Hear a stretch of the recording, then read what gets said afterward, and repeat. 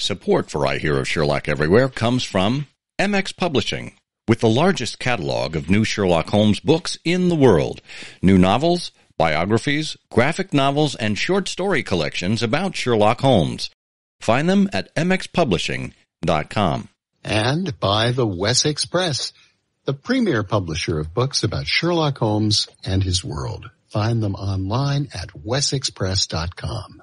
And from listeners like you who support us through Patreon. Bonus material, thank you gifts, and more await at patreon.com/I Hear of Sherlock. I Hear of Sherlock Everywhere, episode 267, The Re-Imagined Sherlock Holmes. I hear of Sherlock everywhere since you became astronomer. In a world where it's always 1895, it's I Hear of Sherlock Everywhere, a podcast for devotees of Mr. Sherlock Holmes, the world's first unofficial consulting detective. I've heard of you before. You're Holmes the meddler, Holmes the busybody, Holmes the Scotland Yard Jack in office. The game's afoot as we interview authors, editors, creators, and other prominent Sherlockians on various aspects of the great detective in popular culture. As we go to press, sensational developments have been reported. So join your hosts, Scott Monty and Bert Wolder, as they talk about what's new in the world of Sherlock Holmes. You couldn't have come at a better time! Hi, hello, and howdy. Welcome to I Hear of Sherlock Everywhere, the first podcast for Sherlock Holmes devotees where it's always 1895. I'm Scott Monty. I'm Bert Wolder. And Bert, have you reimagined yourself lately? I have reimagined myself, but I always wake up shrieking when that happens. It's must be a nightmare. Oh, a recurring one for listeners of this show. Yeah. Yes, I always reimagine myself as a Russian gymnast who's being berated by her coach. It's just very unfortunate. But on the other hand, my backflips are terrific. Well, lest we pommel our listeners with more of this, let's get on to our show here. We have a wonderful guest here today who has what I think is a unique angle on the Sherlock Holmes stories, and that is bringing them to life via Lego bricks. It's a fascinating story, fascinating set of stories, really, but we'll hear from James Macaluso and his creative mind in just a little bit. Should remind people that after the interview, we have our canonical couplet quiz. And if you participate in that, we simply give you two lines of poetry, as couplet would infer. And we ask you to identify the Sherlock Holmes story we're talking about. Should be fairly easy and straightforward. And we do have a copy of one of James Macaluso's Sherlock Holmes Reimagined Lego books for you. You'll be able to get to choose which one you want. But you can only do it if you play, if you participate. So make sure you stay tuned and play after the interview. The show notes for this episode are available at ihost.co/ihost267. There you can find all kinds of links, including to the entire Sherlock Holmes Reimagined series, their Facebook page, Twitter, Tumblr, etc., and the ability to sign up for email updates or become a patron, where you can listen to this show ad-free. And I should say, we do have some bonus material available just for our patrons for this episode. So if you would like to get the bonus material where you can take a look at some of these Lego recreations, then please, by all means, become a supporter. Just go to patreon.com/IHearOfSherlock, or just sign up through the link in our show notes. James Macaluso is an instructor of ESOL. That's English for Speakers of Other Languages. And he's an academic proofreader and editor. He loves to design and build custom Lego models. And of course, he's the creator of The Adventures of Sherlock Holmes Re-Imagined book series by MX Publishing. He currently lives in Reading, England with his wonderful wife and beloved dog. He's been a fan of Sherlock Holmes for the last 25 years, ever since reading the stories by Sir Arthur Conan Doyle for the first time. And an integral part of these adventures for him has been the black and white drawings by Sidney Paget in the Strand magazine.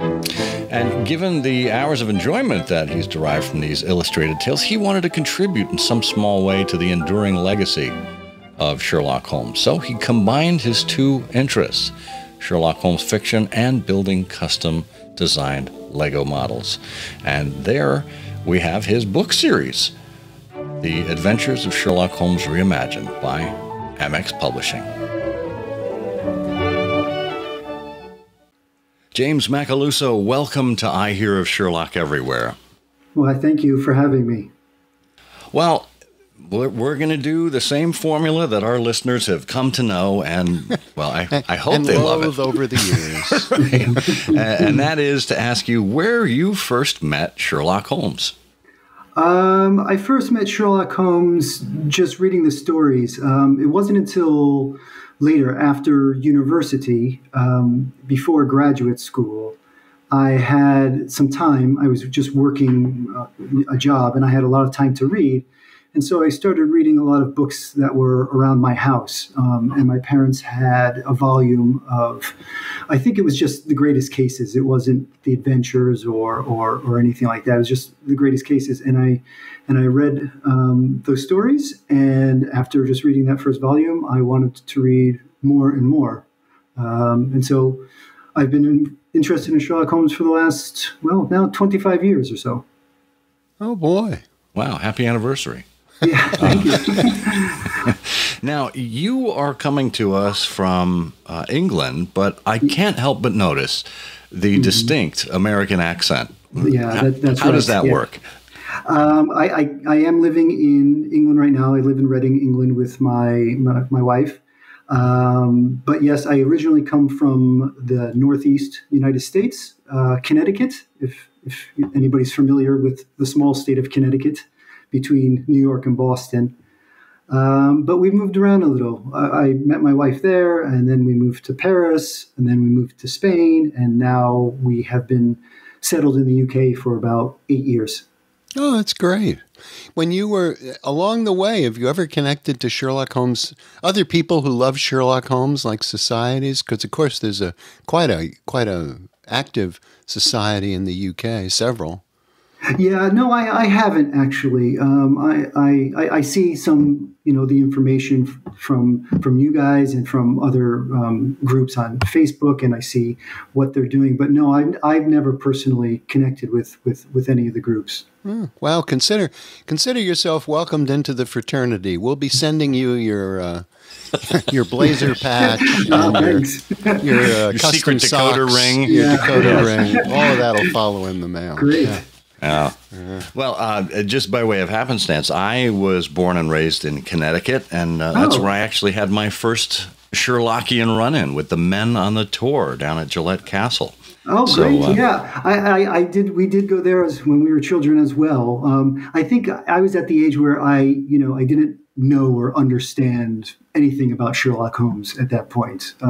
Besides for just Gillette was an actor playing this, person, Sherlock Holmes, that I didn't even know what that meant. But it's a fun place to go. Yeah. It is. And, Bert and I are at that age, too, where we don't understand much either. So it all comes around full circle. Yeah? And, it's actually been a lot of work, to maintain that youthful ignorance as I've aged into my dotage is an effort that no one appreciates other than me, it seems. Yeah, exactly. Well, so talk to us, James, about your writing. Or actually, before we go there, why don't you tell us about what it is that you do there? Because I get a sense that it involves young people. You mean about my books?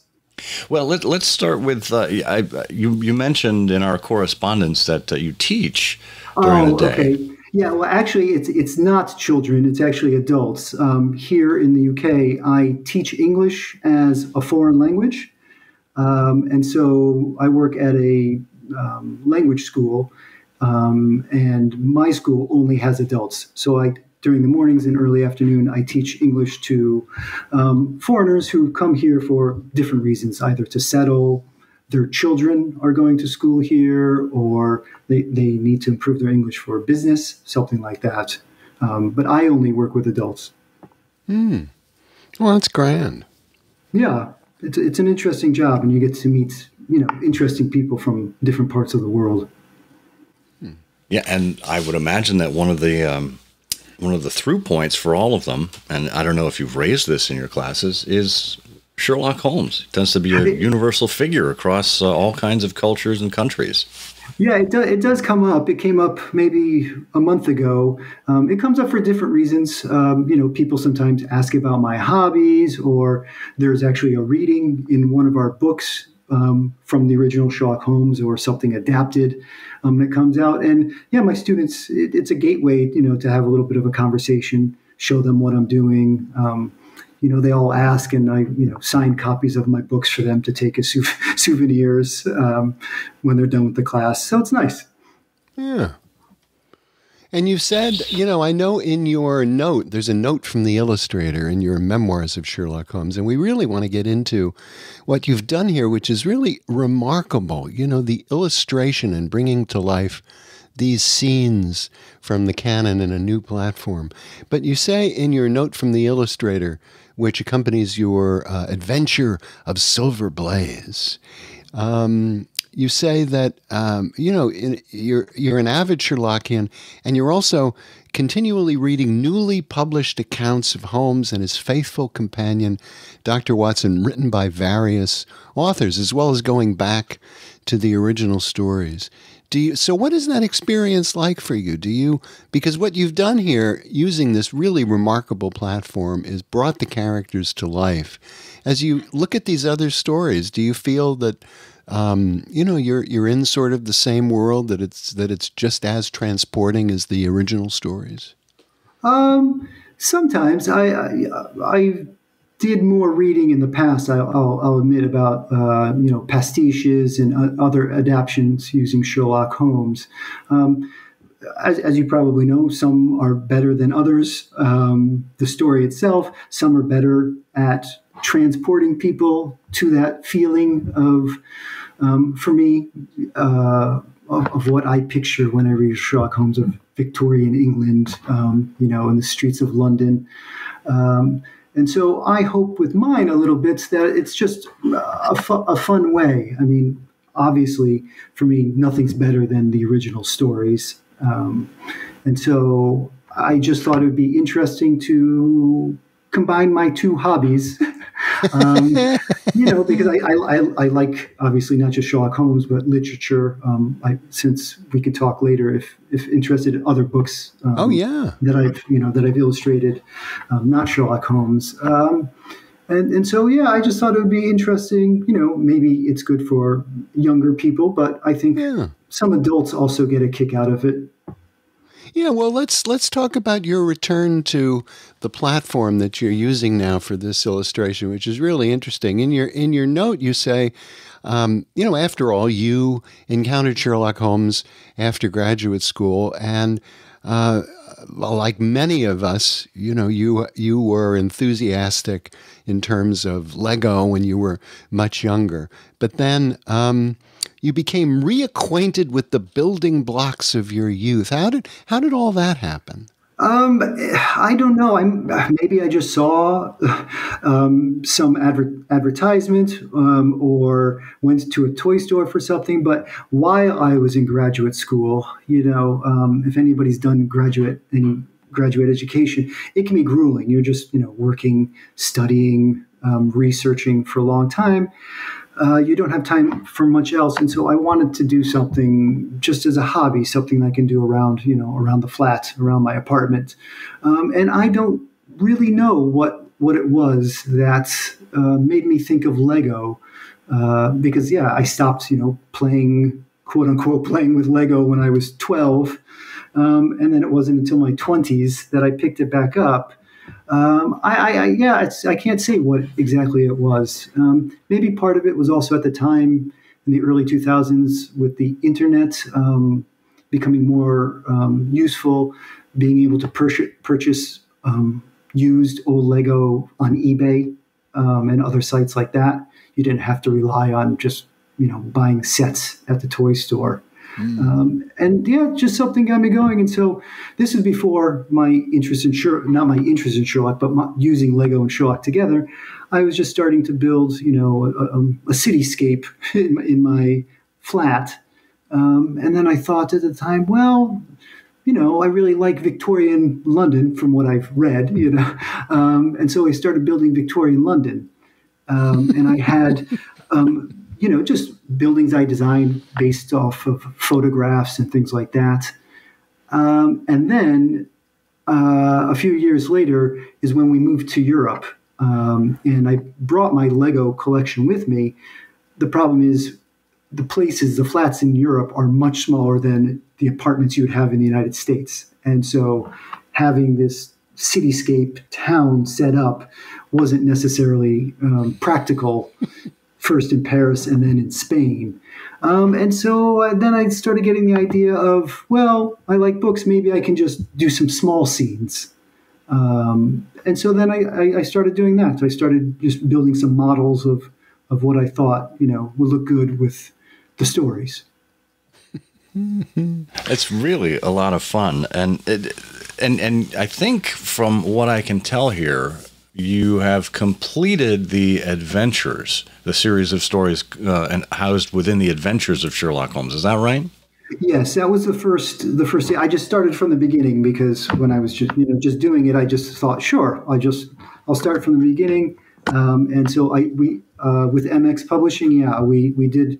The first 12 stories, the first couple of years, and then individual books one for each story. And then we also published a book that has all 12 together, a complete edition that has all 12 stories in one volume. And that was the first. And then I've done a few stories here and there after that. And it looks like, from what I can tell by looking at these, that you have basically recreated the iconic Sidney Paget illustrations, but in Lego. Is that right? Yeah, that's right. That was my inspiration for doing it. I don't think I'm a very creative person.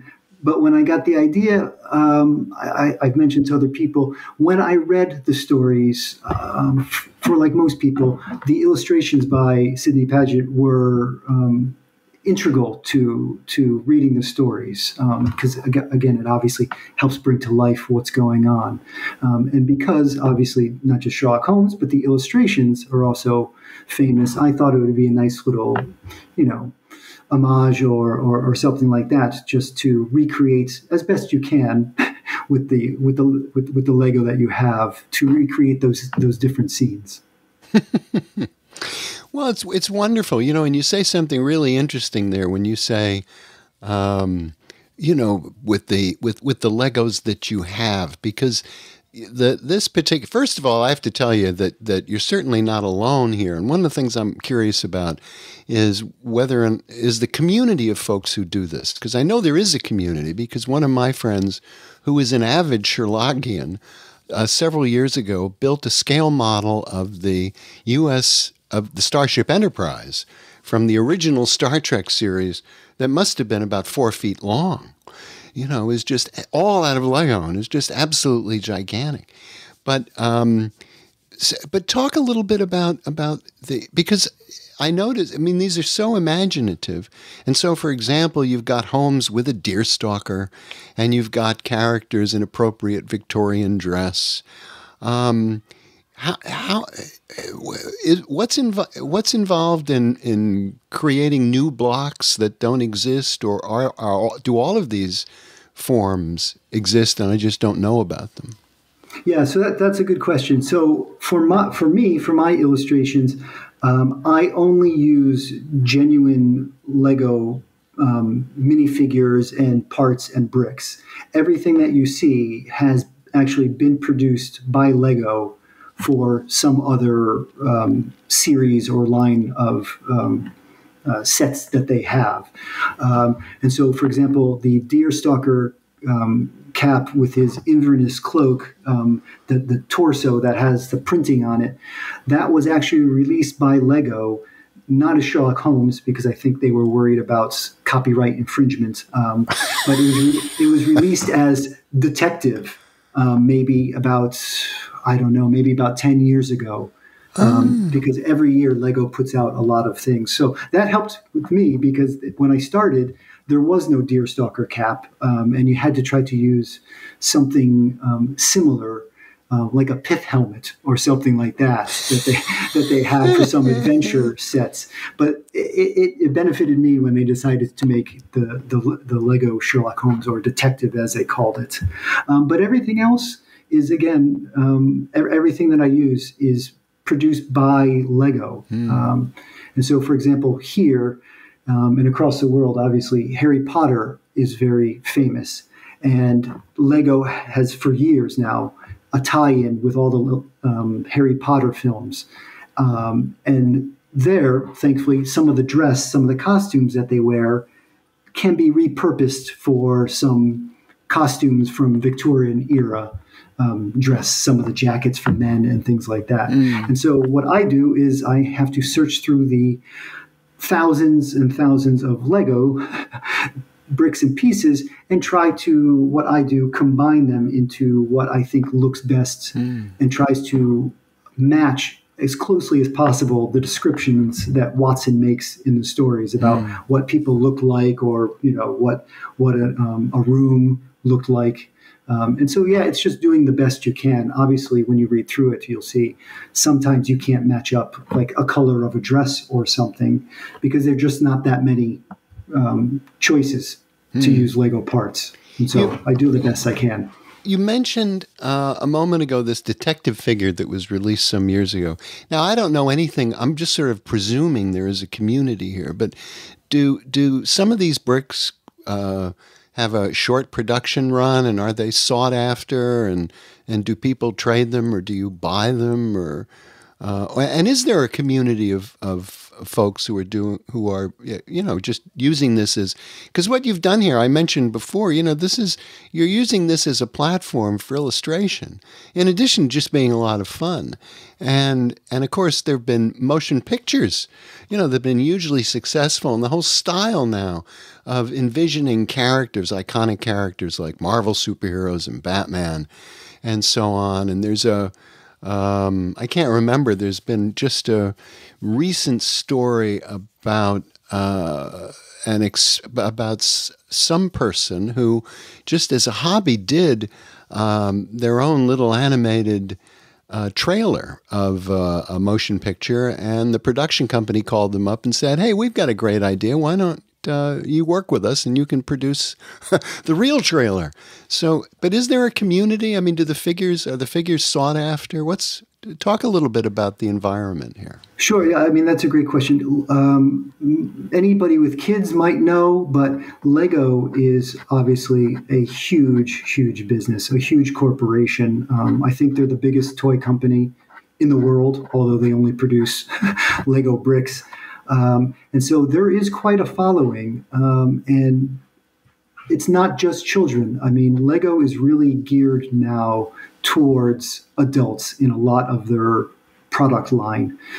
You can buy, because there's tie-ins, like you mentioned, to Marvel films, all the Star Wars films, many, many, many different things that, again, are appealing to children. But the sets they make are more for adults. I mean, one of the most recent was they did a Millennium Falcon. Most people will be familiar with from Star Wars, and it's a set that has like 7,000 pieces and costs £500. And so this is not something you're buying your 8-year-old child for getting. It probably weighs about 500 pounds too. Yeah, exactly. So there actually is a really, really large community for adults, adult fan of Legos, they call it, AFOL, adult fans of Lego. And they do get together and have communities where they, over a course of a year or a couple of years, they build different models and sets together, and then they take them to shows and competitions and things like that. I think what mine is a little bit different is that I had the benefit of getting in touch with Steve from MX Publishing, and him also enjoying my books and willing to take a chance on publishing these and getting them out to not a lot of people, but the opportunity to get them out to other people, because I do think other people are doing things similar to what I'm doing, but maybe they haven't had the opportunity to actually get some things published. If you go on YouTube or anything, social media, you can see illustrations, photos, videos, as you mentioned, of things that people did at home by themselves using different Lego parts and bricks that they have. So I just think mine might be a little bit different because I haven't, on eBay or Amazon or other sites, I haven't come across any other books of literature that are illustrated with Lego. There could be. I haven't come across any myself. Stick with us. We'll be back after this brief word from our sponsor. Well, our friends at MX Publishing continue to churn out some amazing work. The MX book of new Sherlock Holmes stories is now up to part 36. And this set is called However Improbable. And there are 58 new Sherlock Holmes adventures collected in 3 companion volumes. And remember, the MX book of new Sherlock Holmes stories began as a project in 2015 and featured traditional canonical adventures set within the canonical time period. And it's written by many of today's leading authors. And the new volume is continuing on the tradition of the multi-volume sets. In 2017, there was Eliminate the Impossible, 2-volume set. In 2019, there was a 3-volume set, Whatever Remains Must Be the Truth. And now, of course, we have However Improbable. And in this case, we have tales of Holmes's encounters with seemingly impossible events, ghosts and hauntings and crimes and events that have taken place, but happened. They apparently did. 58 stories in 3 companion volumes. Best new Holmesian and Sherlockian storytelling abounds. Edited by David Markham.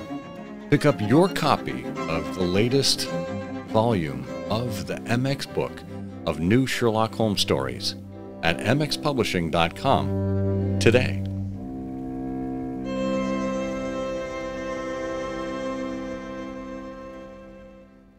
Well, I mean, it's clearly something that connects with people on an emotional level. And what I love about it is what you have here, James, is the ability to connect with both children and adults. I think, one of the great appeals of the Sherlock Holmes stories from the earliest days is it was accessible to all ages. And Conan Doyle famously wrote that, he was appealing to boys as well as adults.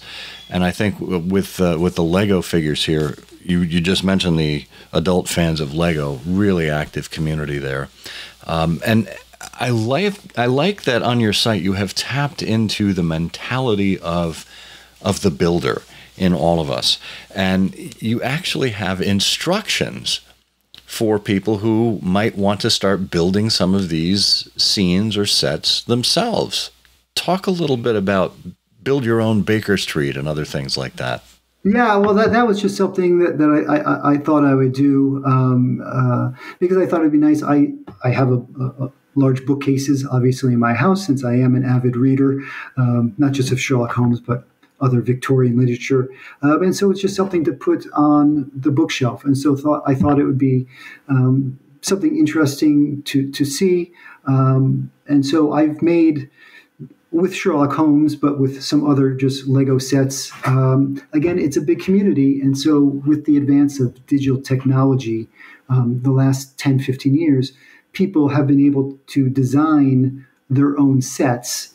And there's software that put out by the Lego group and some other private people that allow you to actually make instruction booklets like the Lego company would produce. Based on your own, step-by-step instructions showing the parts you need and how to put everything together. And so I originally did this for just some other buildings that I made, and you can sell the instructions on eBay and things like that. And so when I got into the Sherlock Holmes, I also did a Baker Street one, build your own Baker Streets. And a number of people were interested in it. And then on my website, there's a few other things that people can see about how to build like a sundial from the Dancing Men, because that sundial played a part in the story. And so I just thought it'd be fun. Yeah. And so there's not a lot. I should probably do another one, maybe for the next book or something. Some other instructions, because it is fun for everybody. Because also a lot of people have, with children, you have a lot of Lego laying around the house. And so somebody can give it a go. Someone's limping around as we speak. Exactly. Stepped on a Lego brick. Yeah. One of the great pains in our world today. So you've illustrated the entirety of the adventures of Sherlock Holmes. You've also trickled into the Return of Sherlock Holmes, the memoirs of Sherlock Holmes with Silver Blaze and Dancing Men, and some other stories. What's the next big project that you're working on with respect to Sherlock Holmes? Not a very big project, but similar to others. In addition to those books that are based on the original stories, which I've just illustrated, obviously Conan Doyle wrote, I just illustrated. I wrote a couple over the last few years. I wrote a couple alphabet books that I thought would be fun. And I actually, because they're just alphabet books, and not literature, I could actually go ahead and try to write it. And so I've done a couple different alphabet books. And the current project I'm working on right now is I am illustrating an alphabet book about the sign of 4. Oh, how fun. Yeah. And so the last alphabet book I did was The Hound of the Baskervilles.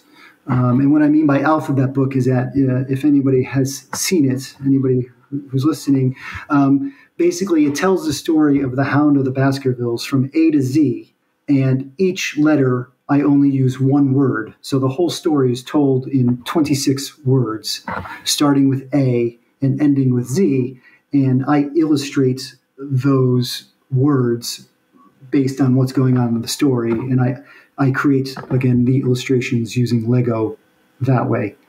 And so currently I'm working on the sign of 4, again, an alphabet book where the story starts at A and it ends in Z. And I'm illustrating the different scenes that follow the course of the story. That's really clever. And I have to imagine that getting to certain letters in the alphabet and coming up with a word or a scene might be a little problematic. What were the challenges you encountered along the way? Yeah, there are. I mean, some just come to you because they play such a prominent role. So like in The Hound of the Baskervilles, it starts with analysis, which was easy because in the beginning of The Hound of the Baskervilles, Sherlock Holmes is studying the cane left by Dr. Mortimer, and so he's analyzing it. And some letters go together like G and H, gigantic hound, and so that comes to. But you are correct. Other letters become a little more challenged, especially the ones towards the end of the alphabet, as most people know. Trying to use, V, W, X, Z. It's not very common. So when I was doing it, you try to follow the story as best as possible, and then you have a dictionary handy, and you start thumbing through and seeing what words might be able to be applied to the story itself at that moment. Because the other challenge was it wasn't just picking out 26 words, it actually follows a story from A to Z in chronological order of the story as you're going through it. And so that was more of the challenge.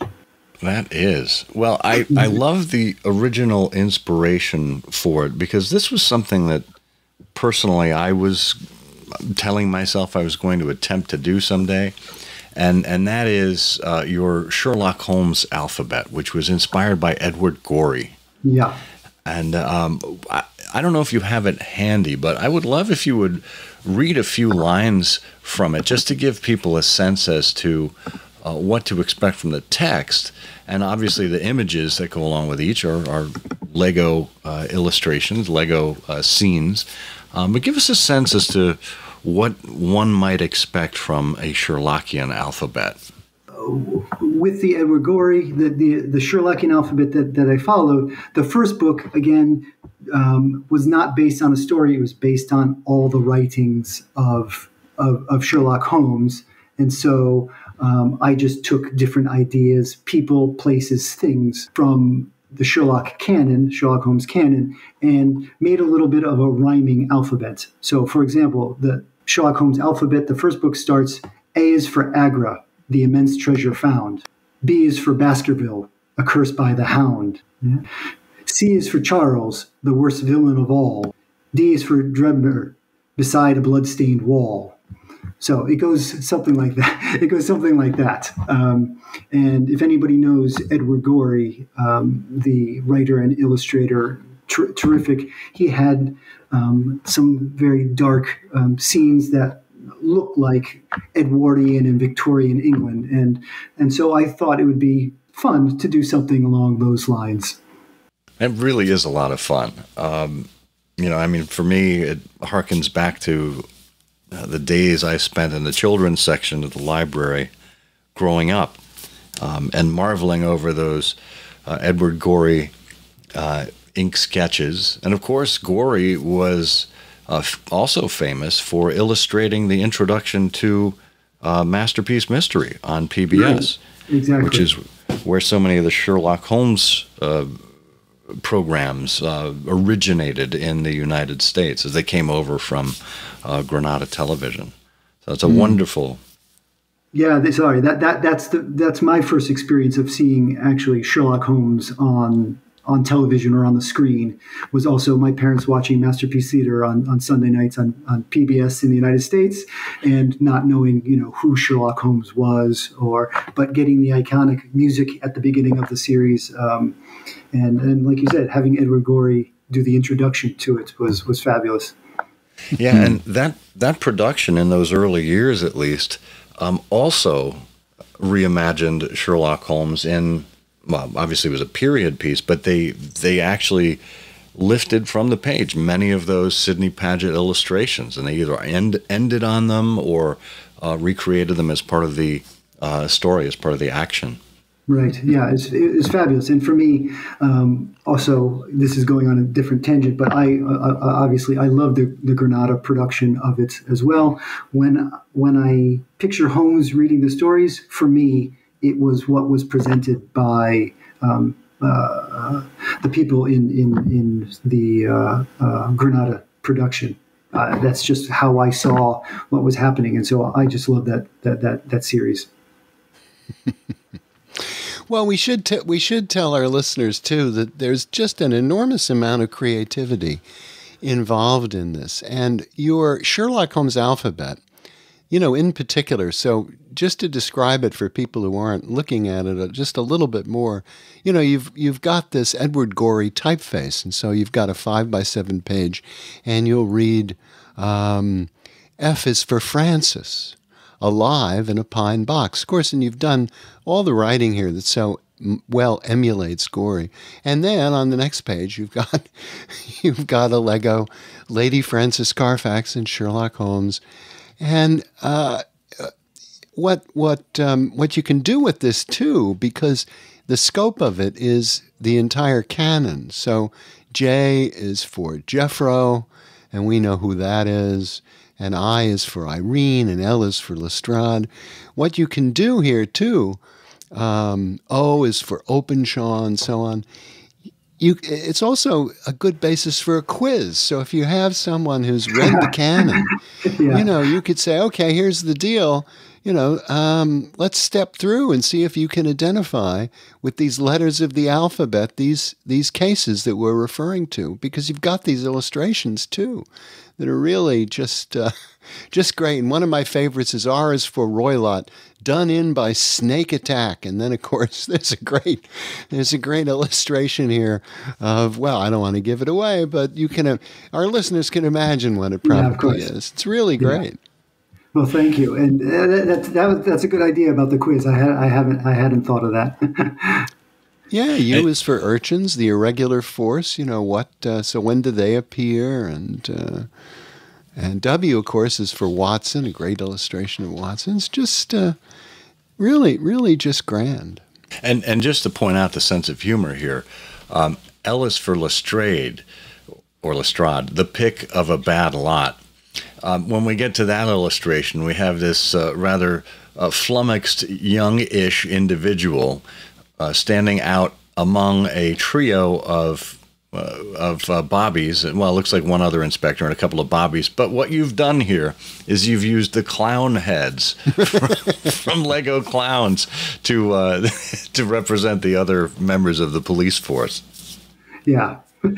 Yeah, I mean, I think in the stories, there is the humor there that maybe some people don't know if they don't read a lot of Sherlock Holmes, is that, there was humor in it. And, the character of Sherlock Holmes, what he says can be quite, funny, sly, things like that. And so it's a little bit of fun. Again, it's just to appease generally for me, to be honest. Obviously, I try to create something I think that other people would like, but it's something fun for me as I'm doing it, obviously, as well. Yeah. Oh, it really is fun. And we should tell listeners, too, that at the end, you've got, a one-sentence key here, which will, for those bewildered people who don't remember who Zu Grafenstein is, you can get to the end of the book and all will be explained to you. It's really, really nicely done.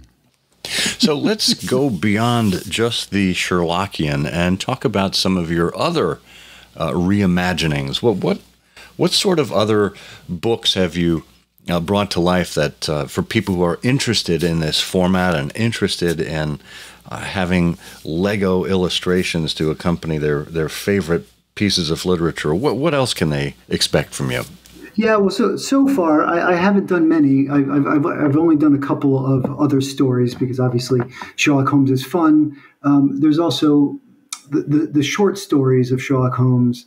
It's a good medium because you can produce a book that's 30, 40 pages long. But after I completed the Adventures of Sherlock Holmes, the Legend of Sleepy Hollow was my first venture outside of the Sherlock Holmes. Again, I thought it would be a good medium. It was fun. First of all, because they have this Lego head of a pumpkin that you can use. And it's a short story. And anyone from the United States will know, obviously, The Legend of Sleepy Hollow, possibly maybe the most famous short story of American literature. Of course, you have people come later like Edgar Allan Poe and things like that. But everybody knows, growing up, if you're from the States, some version of The Headless Horseman and The Legend of Sleepy Hollow. And so I thought it'd be fun to do that. And so that was my first book outside of Sherlock Holmes. And then last year, well, maybe I started it during the COVID pandemic, I did The Lost World, which was my first, I won't say novel, but novella. It's quite long, obviously much longer than a normal short story or the Sherlock Holmes stories. And so, yeah, last year we published The Lost World. That's much longer and illustrated. I think there's 50 illustrations or something just in that one volume. And where did you source your Professor Challenger from? You make him basically for all of them. Again, what happens is Lego produces it's difficult to say for people not to know. You can go down a wormhole on the internet and find out everything that Lego produces, but they produce, for example, right now they have in their history produced maybe around 2,500 to 3,000 different heads. Like you mentioned, the clown head and all these different heads. They have hundreds of different hairstyles and some different beards and all the torsos. And so what I do is, again, when I read a story, I try to picture, or again, if you're using Sidney Paget as an inspiration, try to find these different pieces that you put together. And so I decide what torso goes with what head, with what hairstyle, and these type of things, and put them all together to create these different minifigures. That's really something. I was thinking it was going to be Hagrid from the Harry Potter series. Maybe that's... To be honest, I did buy, they have a Hagrid from it, and it had a hair and beard together that you could use, and it just didn't look right. Well, grateful to Lego's wonderful set of resources for everyone. I think that, they really allow creativity to come to life in what they do. And, when I was growing up, I remember just the Lego kits. That's all we could get. Whatever they had prefabbed and put into a box, that was it. But now, with the online communities and obviously the internet making searching and trading for things and their own manufacturing process, it's just opened up an entire new universe for people to use Lego bricks however, and Lego figurines however their imaginations direct them. Oh, yeah, I couldn't agree more. I mean, they produce new things all the time, every day on the websites I go to where I buy bricks and pieces. There's new parts being released by Lego all the time, different colors, different minifigures, different sets, and they do allow people like me and other adults, but children as well, obviously, like you mentioned before, making videos, books, and obviously just things around their house, that people can do with their families. And so it's quite fun. Excellent. Well, we will have a link to your website, James, as well as to the Adventures of Sherlock Holmes Reimagined Facebook page, and all of the titles, of course, on MX Publishing, a sponsor of our show here, so people can really get a feel for this and hopefully purchase a full set for themselves or someone that they care about. Thank you very much for having me. Oh, thank you.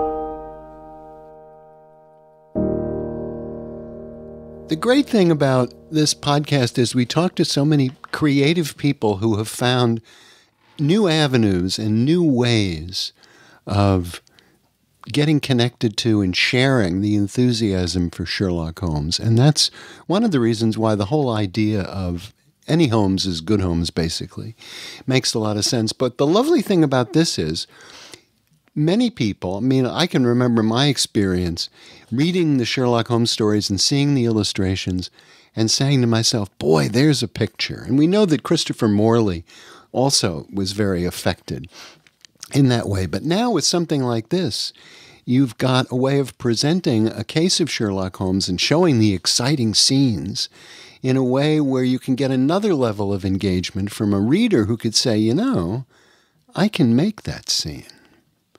And I just think that's just extraordinarily valuable in addition to being a lot of fun.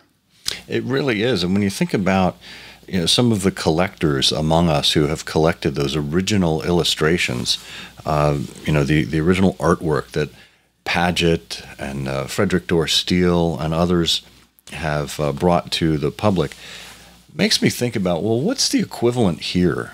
It's not like there's an original Lego illustration for them to collect. They could start to make these dioramas themselves and create a museum of sorts, bringing these other original illustrations to life. So it really expands the universe of, again, collecting. We talked with Rebecca Romney here a few episodes ago about Sherlockian collecting. This really does open up the universe as well.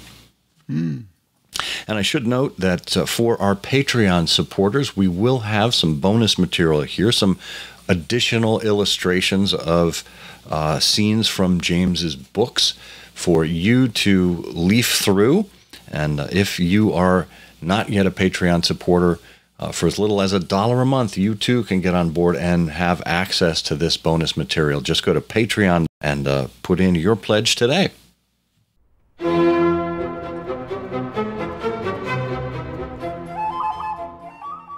Arthur Conan Doyle wrote 22 novels. The one he thought his best is an adventure story of knights and chivalry. 20-year-old Alan Edrickson travels the world, encountering bullies, con artists, thieves, a damsel in distress, and two men who become his closest friends. Together they join the White Company, archers and fighters led by the gallant Sir Nigel Loring. Will our hero win the hand of Loring's romantic daughter Maud? Will the chivalrous Prince Edward restore Peter of Castile to his Spanish throne? Published in 1891 and never out of print, The White Company is a tale of pageantry and piracy, heraldry and hope, published now in an exclusive, annotated edition with the original N.C. Wyeth illustrations in blazing color. Don't you owe it to yourself to read Conan Doyle's favorite book? Get the annotated White Company at wessexpress.com.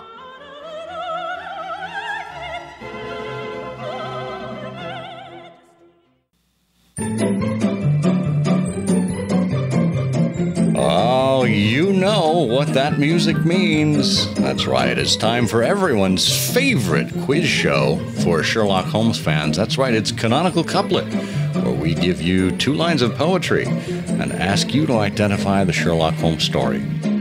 The last time we were poking sticks at you in these areas was around this particular clue. As plots go, this is nothing less than gorgeous, involving sliced Napoleons and the Borgias. Bert, do you know which Sherlock Holmes story we're talking about? Yes, that's a very deceptive couplet because this has nothing to do with dessert. This is the case where Mycroft brings Holmes a client who helps Victorian inventors explain their work. It's the case Watson called The Adventure of the Geek Interpreter. Wow. Well, as much as we would like to think that the geeks shall inherit the earth, that is not the case this time around. Now, let's turn to our old friend Eric Deckers, because he is pretty good in these parts.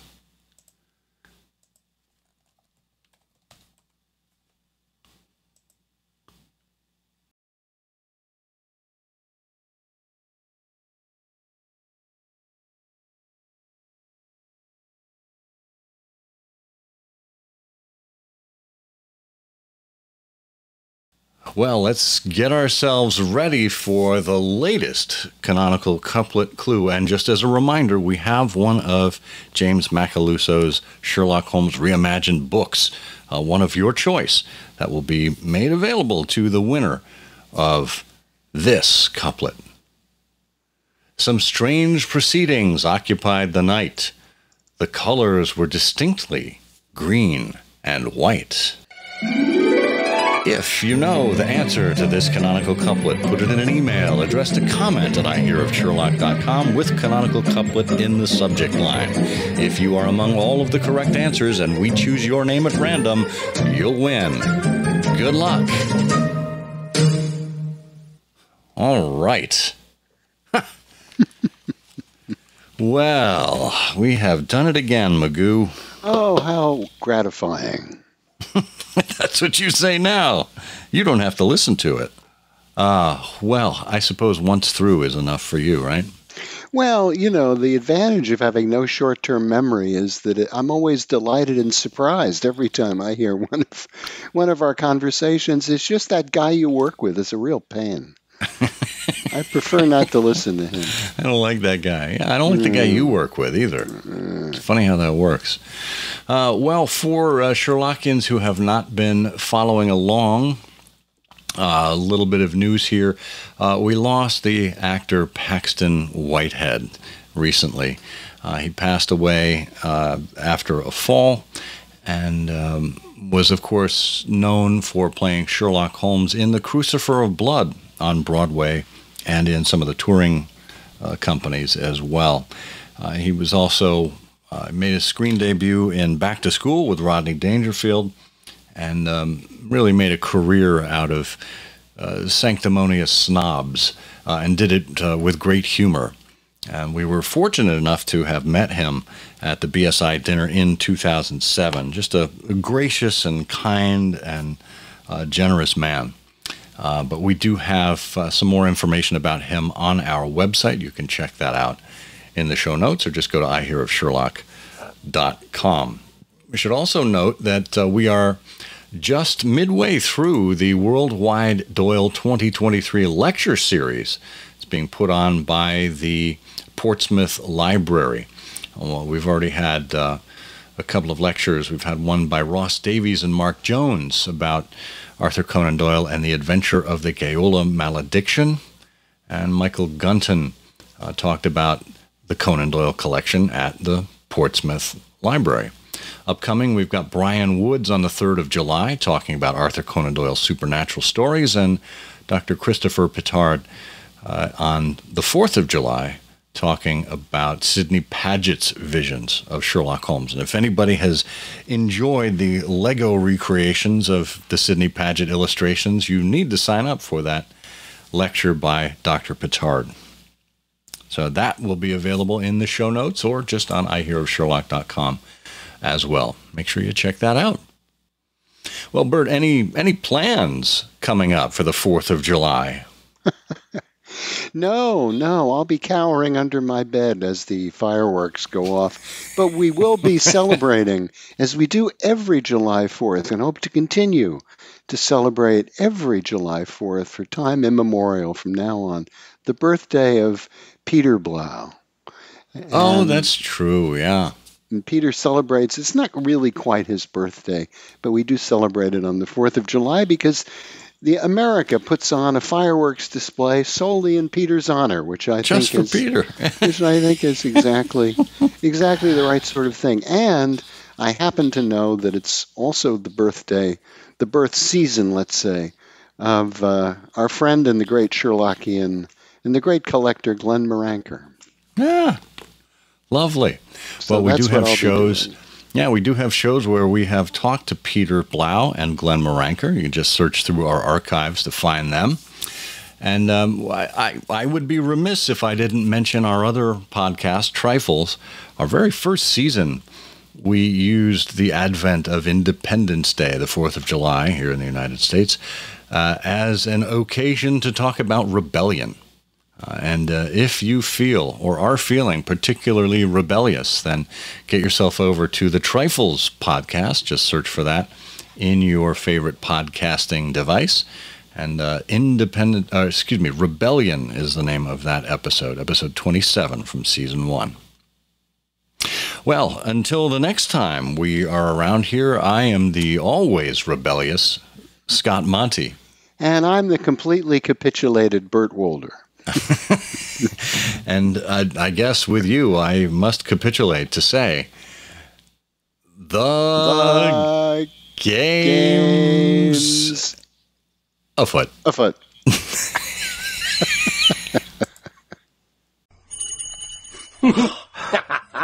The game's afoot.